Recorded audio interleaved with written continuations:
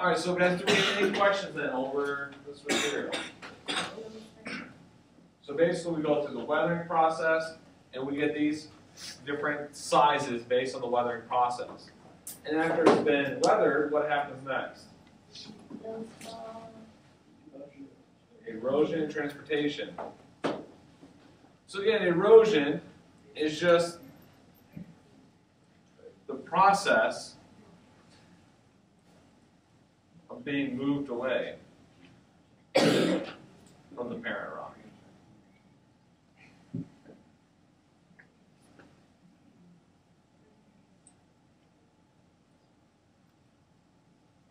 And transport is the action of being moved. So I mean, these two really are very similar. They're basically one and the same. When you're being eroded and being transported, it's all kind of happening simultaneous. And when we think about ways that we can erode or move this stuff away, there are 4 agents that typically do this. We have wind. Right? For those of you guys who live out in the country during the summer, when we get those really severe thunderstorms come in, you might be out in the fields, and that wind picks up. What happens? What do you start feeling that it starts to hit your skin? You feel all that dirt, like literally just pounding in the face. One of the craziest days I ever had in Arizona, we had these things that they call monsoons. And basically with the monsoons, you get these winds that can get upwards of 80 miles an hour. And I'm trying to bike my way home from work. And I've just turned the corner, and I've got like less than a block to go. And I'm going right into the wind. And no matter how hard I pedal, I'm going nowhere. And I'm getting blasted with sand the whole time. Okay, so that's an example of how wind can pick up all that dirt and just move it.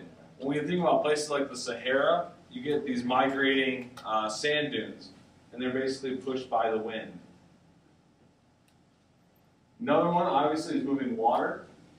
You know, most of our transport, especially in our region, is from moving water. And then you have gravity, and there's also glaciers. And glaciers are basically nature's big bulldozer. They plow through the crust.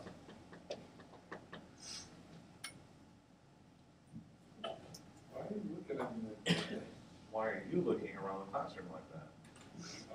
Yeah.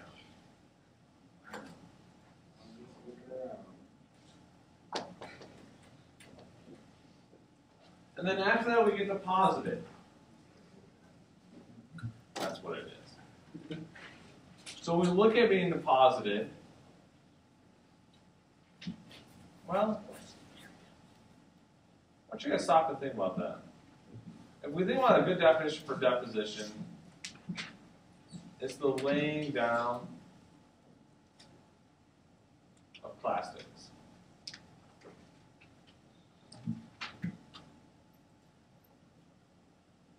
How does that work?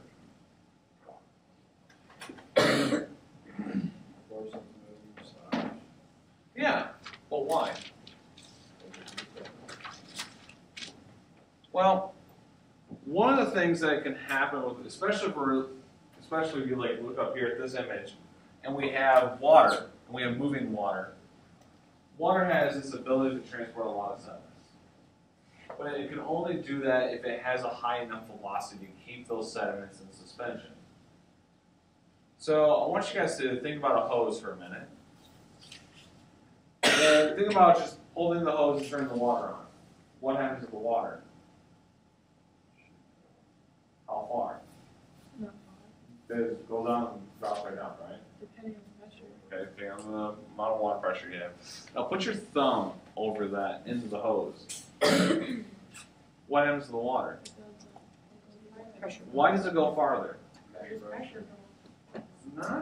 It's a little bit about the pressure, but not so much about the pressure. It's this bigger idea. There you go. It's called fluid dynamics. And with that, basically with fluid dynamics, you have to have an equal in and an equal out. So, if you think about it like this, if I have this much water coming into a funnel, and then I only have that much space that I can come out, equal in and equal out. So the same amount of material I have coming in a second has to be the same amount going out in the same time. So the only way to get that to happen is that this actually has to flow faster to get that much more water out. Does that make sense? Okay, so let's reverse that. If I'm constricted, I'm flowing at a much faster rate. So what happens when I hit an open area? Slows down drastically. And because I've slowed down, now I've lost that ability to keep those sediments in suspension. And so what happens is they start to fall out. Well, which ones do you think are going to fall out first? The more dense materials, right? So the bigger materials. And so what happens with this is we get these layered depositions. We're going to see that here in this video, where you guys can see that the pebbles and the cobbles are deposited almost immediately, while the very light silt and clay goes all the way out to the outer edge. And so we get this layering of materials as we move away. And so this, when we think about deltas and the way that they're created, you're going to find a lot of silt and clay far out from the delta, and you're going to find a lot more pebbles and cobbles towards the mouth of the delta. We can also see that demonstrated when we look at things that we call alluvial fans.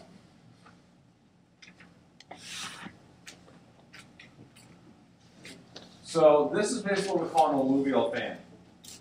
And all that really means is it's got that nice little fan shape, think more like a little hand fan. And the alluvials are basically like classic sediments. There's just a lot of loose sediments. But you can see how it comes down from this mountain valley, which is a very restricted space. So the water's flowing very fast. And then Alyssa, as soon as we hit up in the open valley, what happens at velocity? We go from a restricted space into an open space, so what happens to the velocity of that water? It slows down, and therefore, the stuff starts to fall out of suspension. So we can see that modeled here. And when you look at the particles, you can see even from far away. Compare the size of the particles up here versus down here by the lake. How do their particle sizes compare? Yeah, when you get bigger ones up towards the mouth, and we get finer particles farther out. So again, density and gravity is basically the way that we go.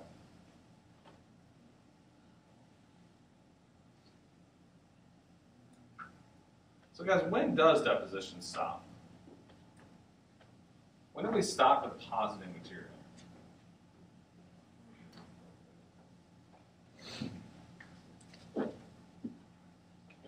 What do you guys think? When do we stop doing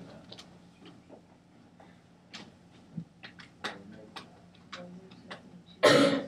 Well, basically when there's nothing to transport it anymore. When we lose our transport, that's when we stop depositing. Okay, so we'll keep depositing as long as that material is in the transport material.